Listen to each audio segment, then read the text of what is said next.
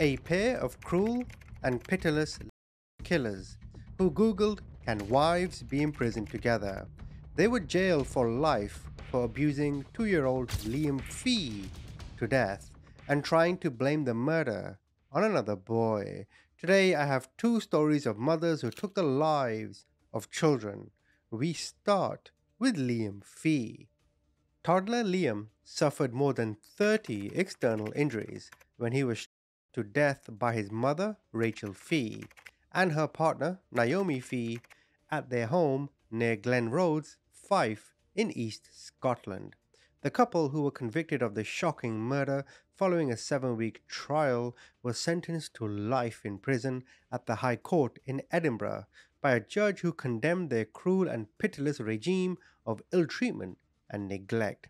Receiving mandatory life sentences, Naomi Fee was ordered to spend a minimum of 24 years in prison, while Liam's mother, Rachel, was told she must serve 23 and a half years. They are currently being held in different prisons, one at HMP Cornton Vale in Stirling and another at Edinburgh Jail, and it is expected they will remain apart as co-accused defendants are not normally housed in the same prison.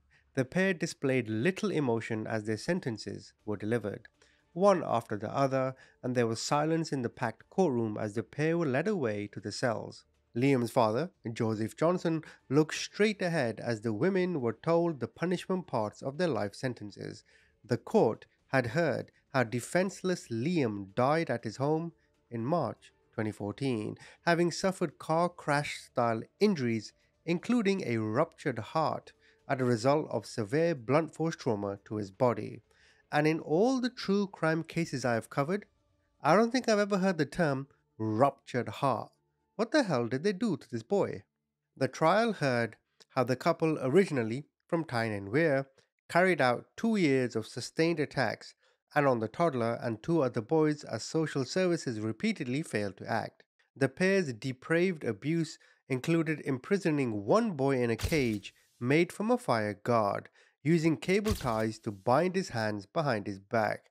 They also tied another boy naked to a chair in a dark room. And you gotta ask yourself, what is the point? Why would you even do that? What the hell is wrong with this couple? In the cage were 9 snakes and several rats, forcing the toddler to eat his own vomit and telling him a boa constrictor naughty little boys. They also forced the youngsters to take cold showers when they wet the bed. Lord Burns told the killers each of you had responsibility for the care and welfare of the 3 young children with whom this case was concerned. You both grossly abused those responsibilities and subjected them to a cruel and pitiless regime of ill treatment and neglect while in your joint care. He added that it appeared from the video interviews with the boys that they were obviously and profoundly damaged by the women's treatment of them, which is a good point. I can only imagine the surviving boys, the trauma they will now have as they grow older. Now, initially, the couple had denied taking Liam's life and instead tried to blame his death on one of the two other young boys. Their names cannot be named for legal reasons. However, a jury of 8 women and 6 men found them guilty by majority. They were accused of assault and murder after a 7-week trial. Prosecutor Alex Prentice told the court that the women were guilty of unyielding, heartless cruelty. In harrowing evidence, the jury heard Liam had suffered heart injuries similar to those found on road crash victims, with more than 30 external injuries on his body, including injuries to his chest and abdomen. The court heard the pair knew Liam had a broken leg and fractured arm, but instead of seeking help, they searched the internet for terms including "how do you die of a broken hip" and "can wives be imprisoned together." You know what's worse about that? Recently, last week, my son, who's 3, he actually fractured his arm. He was walking down the stairs, right? He slipped and then his arm hit the wall or something, right? But he seemed okay. He was holding his arm, but you could see the look on his face. He did not like what he was feeling. It was new to him, right? He's only 3. He's never really experienced that kind of pain. Seeing a boy, seeing his face with a fracture, it broke me. Now imagine hip issues, 30 bones broken, or whatever it may be. These women didn't give a fuck. Jurors heard there had been an escalation of violence towards the blonde haired, blue eyed boy leading up to his death. Their callous indifference to his injuries would have left the child in agony. But the killers refused to get him medical aid, choosing instead to search the internet on their phones under terms such as "How can you live with a broken bone?" Under oath, the women admitted serious failings over the lack of medical help sought for Liam and put it down to fears the child would be taken into care. But they denied murder and, as part of their web of lies, tried to shift the blame for the killing onto a boy of only primary school age who they claimed had been acting in a sexualized way towards Liam. The boy was so scared of the women, he initially told police and social workers that he had strangled the toddler, but suffocation was not the cause of death. The evidence pointed to a significant delay between the discovery of the women that Leon was dead and the emergency services being contacted by a seemingly hysterical fee shortly before 8 p.m. on the night in question. The panicking pair used the time instead to dismantle a makeshift cage they had built to imprison the youngster they falsely accused of killing Liam. The couple, who had no previous convictions, were convicted of assaulting Liam over more than 2 years prior to his death and of ill treating and neglecting him from January 2012 onwards. But I don't get it. Why would you do that? Why just torture him for no reason? How young does a boy have to be for him to actually piss you off so much for you to act in that manner? They denied the youngsters access to the toilet and then forced them to take cold showers when they wet the bed, imprisoning one in a homemade cage and tying another naked to a chair in a dark room where snakes and rats were kept after telling him that a boa constrictor ate naughty boys. Now, the lawyer who represented Rachel Fee told the court that she fully accepts responsibility in relation to the failure to obtain medical treatment for Liam's broken leg. However, to the remainder of the charges, such as homicide, murder, or whatever, and the guilty verdict, she maintained her position that effectively, so far as she was concerned, there has been a miscarriage of justice in that she did not commit these offenses. Miscarriage of justice? Forget the murder. You put a boy in a cage, you put snakes and rats around him. Fucking explain that, dumbass. The lawyer said that his client had effectively been disowned by her entire family. She is going to spend the rest of her life in prison, and there really is no one there to visit her. The lawyer went on to say Rachel Fee has to live with the fact that her 2-year-old son is dead. She has been convicted of his murder and she will never see him again. Well, duh, that's what happens when you murder your own child. Another lawyer said in the course of her evidence, she accepted responsibility for the neglect of Liam Fee in relation to failing to obtain medical assistance. She accepted in her evidence that there was an unforgivable breach in her responsibility towards the child. My client maintains her plea of innocence in relation to the remainder of the indictment, but she acknowledges and respects the verdict of the jury with which she disagrees. Well, your respect or your disagreement does nothing for the young boy now, does it? After a significant case review was carried out into the circumstances of Liam's death, after a number of witnesses told the trial they had raised concerns about the toddler's health and well-being. Following the sentencing, Detective Inspector Rory Hamilton, who led the investigation, he said, "The thoughts of all those connected to our investigation remain with Liam's wider family and those who knew him during his short life. The killers who were in custody in the same prison during their trial, their cells were on different floors inside the Ross House building, where remand inmates were kept. But the pair who regularly held hands on their way in and out of their trial was said to have been able to meet over a coffee. A prison source said they will have met. They are on different floors, but there will be times during the day when the cells are open and they'll be able to associate. They're not sharing a cell. Prisoners can go out of their cells to eat in the hall. It would have been a risk assessment." This was before it went to trial. In the trial itself, the Crown began with hearing from the youngster the couple wrongly blamed for Liam's death. He was questioned by a female officer and a male social worker on various occasions in the weeks after the toddler died. The interview started when the small boy dressed in jeans and a t-shirt walked in and sat on a sofa, tucking his legs up beside him. The jury heard the boy tell how he was not allowed to get up to go to the toilet during the night, which sometimes meant he wet the bed. He told interviewers that he would have to go get a cold shower as punishment, which would leave him shaking. The boy said he would then have to stand on a towel in the corridor of the house and would have to drip dry there, sometimes without even a vest on. He later told how he had been tied to a locked home cage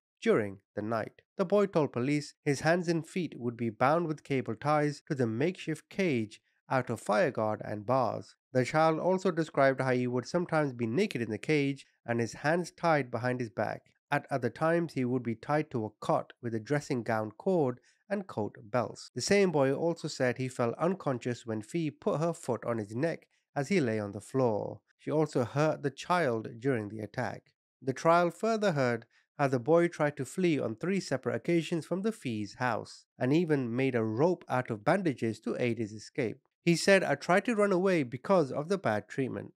The second boy also gave an interview. He said he was banned from going to the toilet in the night but given cold showers for 15 to 20 minutes before he went to bed. One day he spent the whole day in a cold shower, drip drying in between. In the video interviews, the boy said Fee tied him naked to a chair and left him alone in a room all night in the dark with snakes and rats in boxes. The boy also said he was scared of the dark. He said he felt unsafe with both women and was scared of being punished when he stayed with them. The courage of the 2 young boys was crucial in allowing police to unravel the web of lies spun by the 2 women. Both of the primary school age children were present in the house on the night Liam died, and within minutes of police arriving, the women had pointed the finger of blame to them. And at that point, he told them that he strangled the toddler by putting his hands over his mouth. But the police learned not long after that this was a lie because the death was not by strangulation. The truth was teased out over the course of the following weeks. The carefully planned interviews were carried out by a public protection officer trained in questioning children and a social worker who slowly won the trust of the wary and withdrawn boys. Police Officer Hamilton said, "During those video recorded interviews, it became quite clear that both the children, along with Liam, would appear to have been subjected to a catalogue of significant abuse over a long period of time." Now, what was significant for police was that each story of each child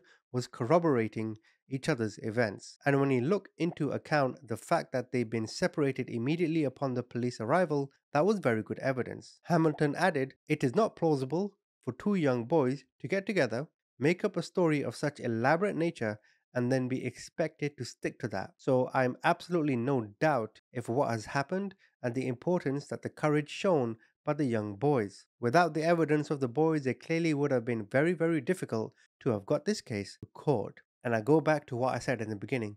Why on earth would these 2 monsters do this? Send them to the dogs. Send them to prison. Never let them see the light of day ever again. Minimum term of 24 years, I say 124 years. Now we move on to the story of 2-year-old Santina Cawley in Ireland. Michael Cawley, her father, trusted Karen Harrington and did not have any concerns about leaving his daughter with her. Santina was found by Mr. Cawley critically injured under a soiled duvet on the morning of July the 5th, 2019, in Karen's apartment. Santina was naked, and clumps of the little girl's hair were found in the woman's apartment. The injuries were so devastating that there was no chance of survival for the toddler. Santina had sustained 53 catastrophic injuries, including fractures to her skull, 2 fractured ribs, fractures to her right arm and left leg, and bruising to her entire body. The first officer who arrived at the scene, David Tobin, told how Santina was lying on a kilt and looked like a child's doll. He said, "The best way I can describe it is her legs were twisted like a child doll. Her eyes were only slightly open. Her hands were lying by her side. Her head was back and she was naked, and she had a bruise on her forehead and she was not breathing. I think there was a small bit of blood in her mouth." Neighbors had reported hearing an almighty commotion coming from the apartment during the night. One neighbor gave evidence that he heard Karen taunting the child and telling her to shut up. The jury was told that she was mocking, taunting, and terrorizing little Santina. Neighbors also reported that they listened to shouting and roaring from the apartment, with Karen slamming a sliding door 30 to 40 times, shouting, "Everyone, wake the fuck up." Now, the state pathologist, Dr. Margaret Bolster, told the court that the skull fracture would have stopped her ability to cry. She would have lapsed into a coma. The doctor gave evidence that Santina died as a result of a traumatic brain injury, an upper spinal cord injury coupled with polytrauma and lower limb injuries due to blunt force trauma. She said the blunt force trauma arose when Santina was something or struck against something. She stressed the injuries were not consistent with an accidental fall, pointing to the multiplicity of injuries and the fact that they were all over her body. Santina had bruising to her forehead, side of the face, lower jaw, in addition to her right arm, lower left arm, hands, and feet. Wow, this kid was abused everywhere. While she also found a tear to the philtrum, the flesh between the upper lip and gum. The assistant state pathologist said that Santina had bleeding of 1 centimeter deep under her scalp, while they were also bleeding into the spinal cord for the full length of her spinal cord. Karen gave evidence in the witness box where she vehemently denied any involvement in the murder. Under cross-examination, she told the prosecutor she was not responsible, and the prosecutor asked her to solve the mystery of what had occurred. Karen said she had thought about that for a number of days and had no answer. The prosecutor said, Santina did not cause the injuries to herself. Do you accept that the only person with her was you? Karen said no. She said she had been woken from her sleep in her apartment at 3 a.m. and a row had escalated with her then partner, Mr. Cawley. He left shortly after leaving Santina in the apartment. Karen also agreed that she and Santina were alone for a period of time. The prosecutor put it to Karen that when Mr. Cawley left, Santina was alive and uninjured. Karen confirmed this information. She denied taunting the child and claimed that she was crying through the night herself.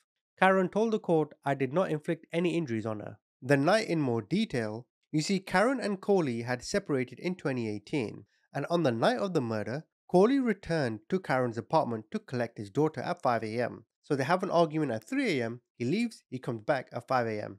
That's when he found Santina lying under a blanket on the floor, and when he lifted the blanket, he saw it was spattered with blood and Santina was naked and unresponsive with injuries on her face and body.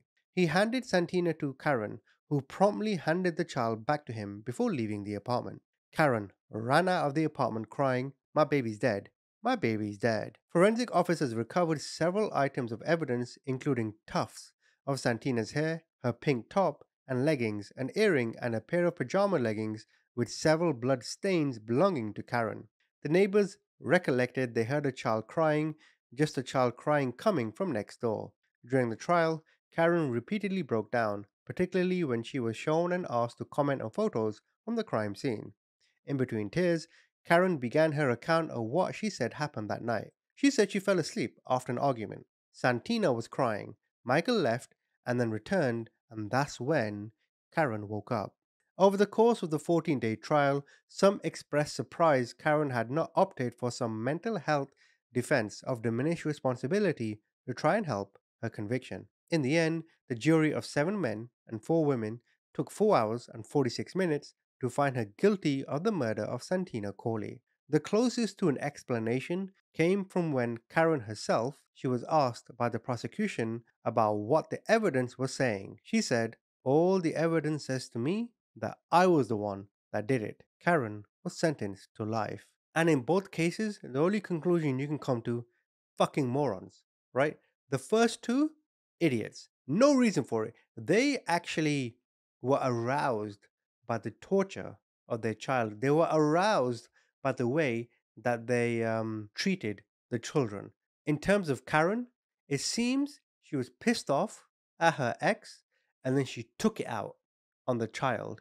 Between the two, I mean, there's no monopoly on pain, but between the two, the second one has an explanation. It's awful, it's egregious, right? She should never be released, but you can follow the events. This happened, okay. It's wrong, you're an idiot, but okay. But with the first 2, with Liam, they did it because they liked it. What? There's people out there like that? What other explanation is there? Anyway, comment, tell me what you think. The silence in courtroom number 6 was broken when the jury announced that Karen Harrington, seen here earlier this morning on her way into court, was guilty of murdering Santina Cawley. She showed no emotion as the verdict was returned. Shortly after 5 a.m, Michael Cawley returned to find his daughter lying in a blood-stained duvet, fighting for her life. She died in her mother's arms a number of hours later. A post-mortem found 2-year-old Santina Cawley, described in court as little and defenceless, sustained a complex fractured skull, an injury to her spinal cord, as well as 49 external injuries and 4 internal injuries. At all times, 38-year-old Harrington had denied she murdered Santina Cawley.